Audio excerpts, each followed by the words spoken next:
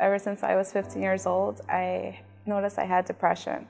It all started with the problems that I had at home, that there was a lot of domestic violence. I actually ended up getting married because I thought that the problems would go away. Everything worsened.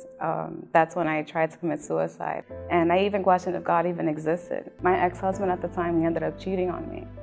And that's where I hit the bottom. I challenged God, telling God, you know what, if you're real, if you're truly real, because I've never had a full conversation with you, I don't know who you are, but if you change my life, I'll never leave your presence ever again. I was delivered from the addictions. I no longer had insomnia. It was on a Wednesday that I received the Holy Spirit.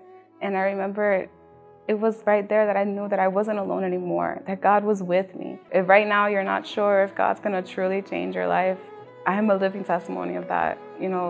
Don't wait till tomorrow because you don't know if today's your last day. Give it a chance.